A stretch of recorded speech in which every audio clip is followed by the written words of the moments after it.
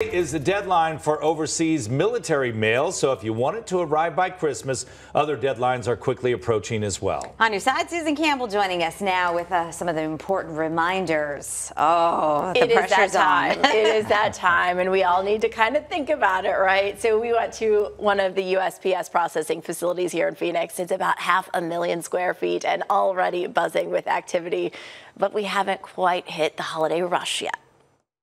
This is our Super Bowl. We've been gearing up for this since January. If you think this is busy, In this facility last night, we processed about 620,000 packages. That's a whole lot of packages for just one day. just wait until next week. Our busiest time this year is December 12th through the 17th.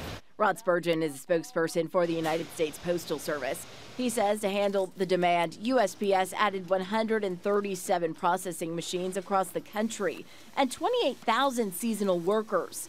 This year, 41,000 employees also went from part-time to full-time positions. Our average delivery time right now is 2.5 days across the nation. To avoid shipping glitches this holiday season, make sure to triple check that address. If you're sending it to an apartment complex and the apartment complex is 2B for the apartment unit, put the 2B on there. If you're not sure of the zip code, you can go to our website, USPS.com, and look it up, or do no zip code at all.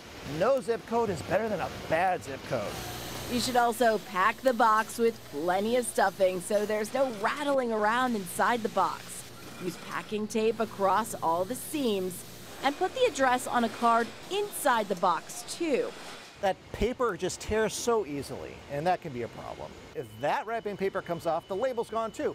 But if you put a card inside the box, there's still a way to connect it. You can also sign up for informed delivery so you can track every move your package makes. From things like this, right to your door.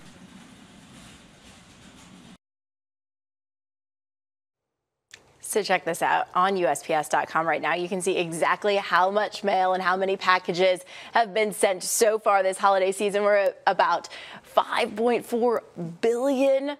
That's a lot already. And like I said, we haven't even hit that holiday rush. So as promised, here are those important deadlines. December 17th, deadline for first class mail. December 19th is the deadline for priority mail, and December 23rd is the deadline for Priority Mail Express. Of course, the sooner you can get these packages, if you hit that first deadline, it's going to be a little more affordable than that very last deadline. Yeah, so if you're looking to save sure. a couple pennies, sooner rather than later. Billions have already been shipped, and you have yet to purchase one. I'm working. I'm pacing myself. Thank you, Susan.